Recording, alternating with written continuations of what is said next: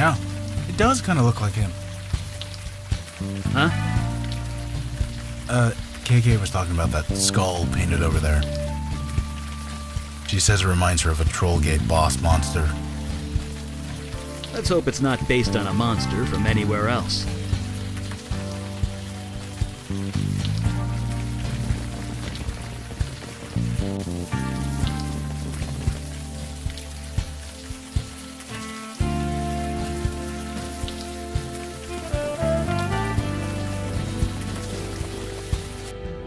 I traveled up the mountain of glass to the man who looks down upon high.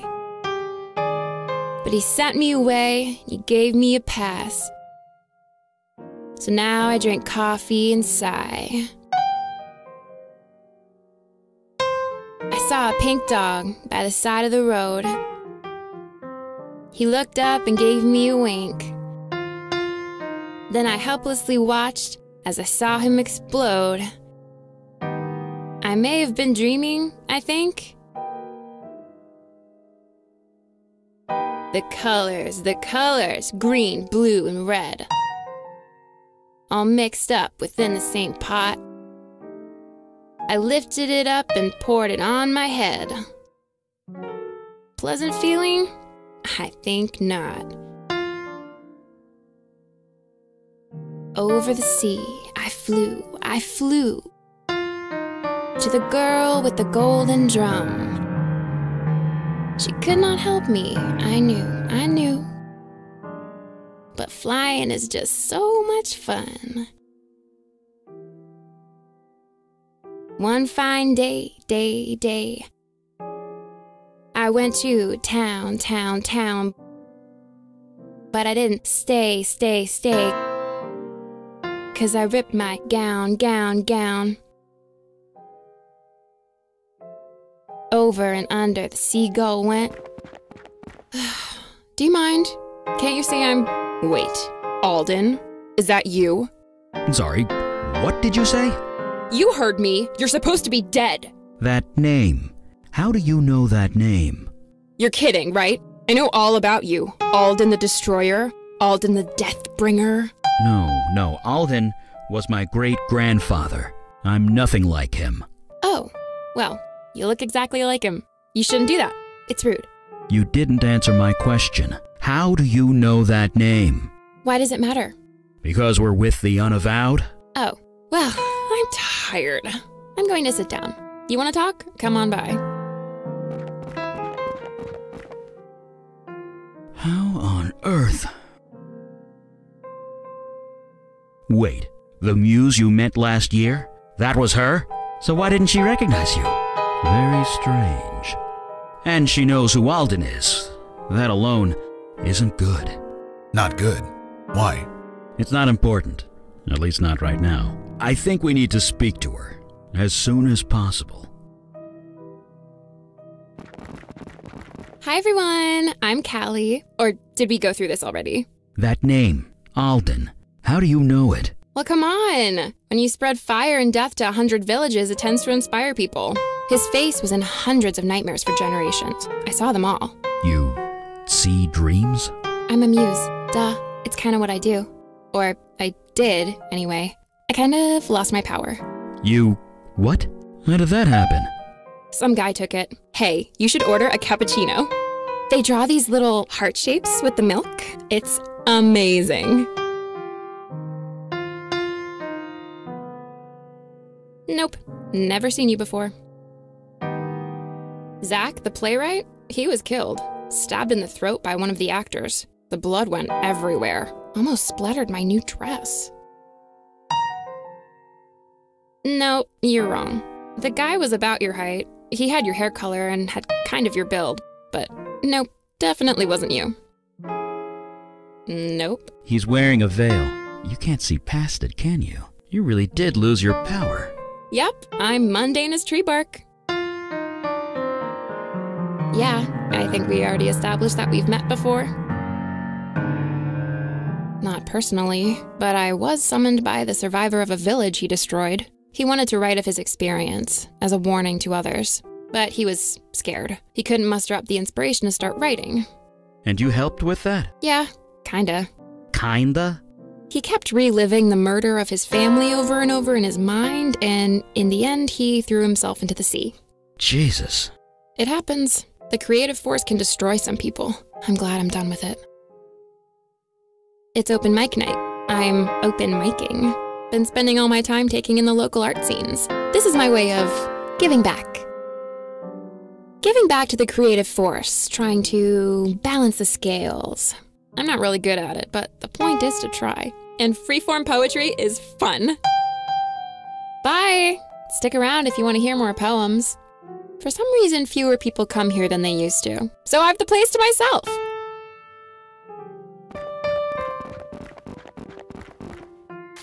So, I'm a dead ringer for my insane, evil fire mage ancestor.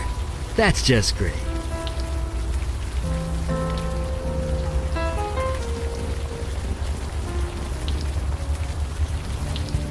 Were you and Kalash close? Me and Kalash? No, not really. Although I kinda do owe him everything. You owe him? Yeah, when I came into my power, he saved my sanity. Probably my life. He didn't seem the nurturing type. No, he wasn't. He was impossible. Never met me halfway. Never gave me an inch. It was exactly what I needed. Sounds like my old sponsor. Sometimes you get lucky. Yeah, lucky. Looking good there, Junie. No, it's not right yet. Of course it isn't. Hey, nice to see I'm not the only crazy one out here tonight. Well, at least I've got a reason. I'm only out here because the little boss here wants to draw. She's my daughter. It amounts to the same thing, doesn't it? Ain't that the truth? A boss who makes you do overtime and doesn't pay you. See, this guy gets it. You have kids? Oh, yeah. 2 girls. Grown now. 2 bosses, huh? Must have been rough. It had its moments. Little June here got inspired. What can I say? I tell her no and she screams all night. So I give her a half hour and we're both happy. Besides, she has a talent. I need to encourage it. Nobody else is gonna. She's a lucky little girl. You're a good mother. Darn right I am. It's been 2 hours, I think. I'm sure June will get tired any minute. Yeah, like that'll work. I know, right? A pen and paper would be, logical. And kids always listen to logic. Don't get me started. Nice to meet you. I'm May Stein. See you around. If you guys want to do any more chatting in the rain, feel free.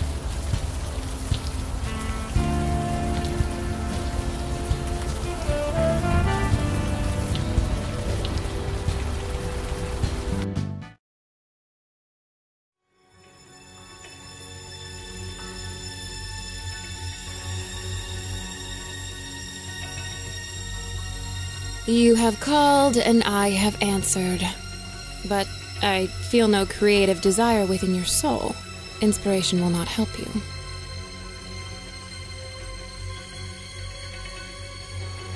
Somehow I strongly doubt that. I am several thousands of years old.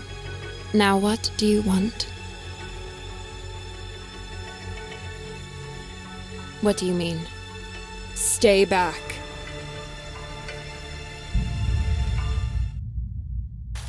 Was that Callie? The lady from the poetry club? You think so? The woman in the poetry club sounded, perky. She said she lost her power. Maybe it changed her personality, too. Good. You're okay. Let's keep going. We need to get to the bottom of this. Hey, mister, could we talk to you for a sec? Hey, it's been a while, hasn't it? A while. Oh, wait, no, you're not her. I'm not? Jesus, not you. Oh, you mean KK? She can talk for herself. Yeah, believe me, I know. So I'm Logan Brown, and you already met KK. Who are you? It's not important. Not really. Of course it's important.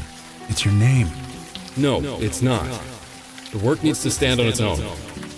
Attaching a name to it just diminishes it. You mentioned the work. What work? The work, the art, the everything. It all has to come out somehow, otherwise you might as well die. So you're an artist? Me? I suppose. I want to be. I'm learning every day. So who did you mistake KK for? Huh? When we first met, you thought KK was her. I don't know what you mean. Yeah, of course you don't. So what is this thing here? Thing? This metal thing. Looks like some kind of modern art. Sorry, I don't see anything. It's not exactly hard to miss, man. It's kind of huge, and it's right here. No, I don't see anything. Sorry. So what are you doing out here? I'm working. Working? Like maintenance work or something? Something like that. You're not gonna get any more specific than that? Don't see why.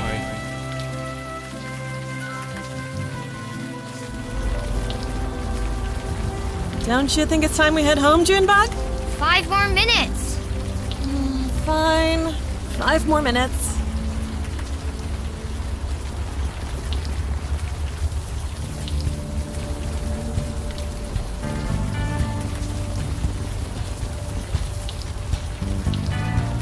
I can't ask him that. Huh? What is it? KK's wondering if you guys thought about buying a computer. What? Restoring all our data on? We've considered it. We haven't done it yet. No. She wants to see Trollgate on a bigger screen. Oh, maybe someday. Got some wet ones here, Chipman. Huh? Oh, hey. Welcome and stuff. Jesus, Chipman. Wasn't for me, you wouldn't sell anything. Evening, folks. I know. Chipman's got the art bug. Guess you gotta know your market. The food's still the best, though. Can't argue with quality. I just wish he'd, focus. Best in the city. Try him. Seriously. Chipman's an artist. A real one. Rainbows or no rainbows. Not that anyone would know it. The guy knows nothing about promoting himself. Seriously, where have you been? Some idiot set himself on fire, built some weird metal altar to do it on too. The weird thing? He did it in the middle of the night. No witnesses. Some poor jogger found him the next morning. You're not the first to say that, actually. He's like some kind of local folk hero now. Folk hero? Yeah, the folks who live here, they think it's some kind of, artistic statement or whatever. But you ask me, he was just a nut. I don't know, what else could it be? This frickin' neighborhood draws them in like flies in honey. Draws what in? Artists. They've been coming out of the woodwork, causing all sorts of trouble. Forget the drug dealers. It's the artists you gotta worry about. You have no idea. Just last week, in this very spot, I had to drag some guy out in cuffs. It was this writer on his laptop. His battery ran out of juice, so he freaked. Smashed his laptop against the table, then started punching people. I wish I could say it was an isolated incident, but it's been happening all over the neighborhood. Sorry, but why are you so interested? I'm sorry about your friend, but surely there's someone assigned to that case. My only advice would be to talk to them. Stay dry out there. Huh? Oh, hey, you want something? I'm kind of busy. Fine, why does everybody keep asking me that? Hey Chipman, you got paying customers. You want to stay open or what? Fine, sorry. I swear to God, you'd be on the street if it weren't for me. I get it. Yeesh. Anyway, what can I do for you guys?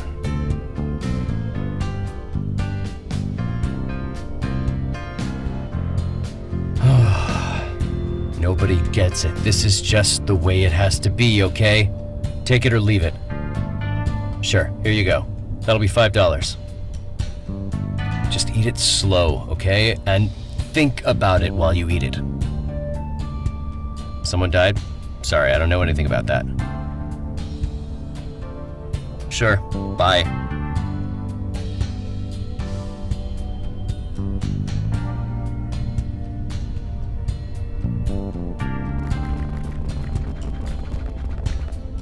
Colored bagels, flavored bagels, scooped out bagels with weird filling. Whatever happened to just buying a plain old bagel? They sure smell good, though. That's totally besides the point.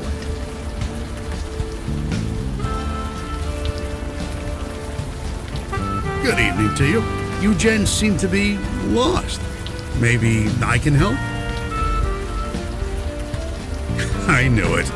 You're walking the streets in the rain, and yet you stopped to talk to an old man at the side of the road. Nobody with a destination in mind would do that. Huh, clever. No, I just read people. It's the old artist in me, I suppose. Me? Oh, I was a painter. A past tense, I'm afraid. My muse has long since left me. So now I sit here and talk to fine folks like you. Are they? Well, I don't have to worry. If I had a muse, she's long since moved to someone else. Yes, I've seen it. The neighborhood used to house quite a vibrant community of artists. They're all gone now. They got priced out, or they got kicked out, or they died out. I thought I'd be the only one left. But now, look around. The real heart and soul of Brooklyn is coming back. And it is magnificent. For you, perhaps, I'm quite cozy here. And you meet the most interesting people in the rain. Folks like yourself, for example. Pleasure. Welcome to the neighborhood. I'm Stanley Bates. You mean the sculpture that was erected in the middle of the night? Magnificent, isn't it? Art that just appears for seemingly no reason. That kind of thing just doesn't happen anymore. It does this old heart good to see. I don't know. To tell you the truth, I have not given it much thought. But the energy it brings, the vibrant life, this world can use more of that, let me tell you. I heard. Fascinating. Fascinating. A man died. Well, it is. Why there? Why in the middle of the night? The act of immolation is violent, painful. One doesn't do that to themselves unless they want to make a statement. And yet, it was done in the middle of the night.